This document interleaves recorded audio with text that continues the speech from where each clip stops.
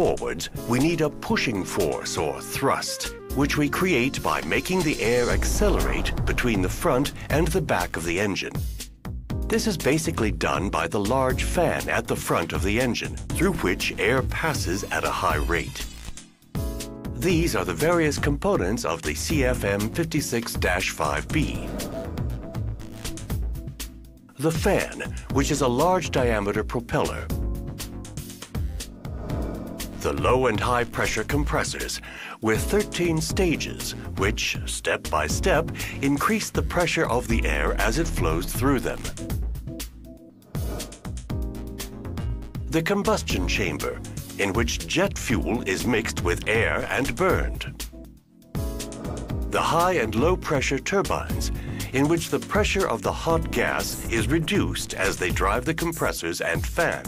There are 5 turbine stages, 1 high pressure and 4 low pressure. And finally, the exhaust assembly. The CFM56-5B is a high bypass ratio engine. The primary flow passes through the combustor, while the secondary flow passes only through the fan. 80% of the engine airflow, accelerated by the fan, is directed into the bypass duct and provides 80% of the engine's thrust.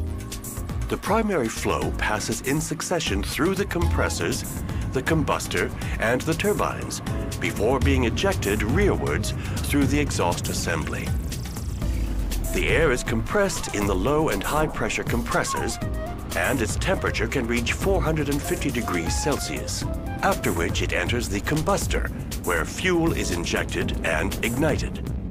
Burning the mixture of fuel and air brings the temperature up to 1700 degrees Celsius.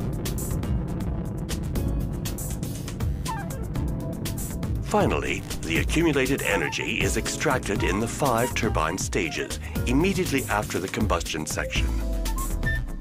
The pressure of the air drops as it passes through the turbines and makes them spin. And the turbines, whose shafts ride within one another concentrically, in turn drive the fan and the 2 compressors. The air is then expelled through the primary duct, joining the air from the fan stream. A turbofan is therefore a flow cycle engine. Air is compressed, then heated by burning fuel, after which it passes through the turbines which drive the compressors and the fan.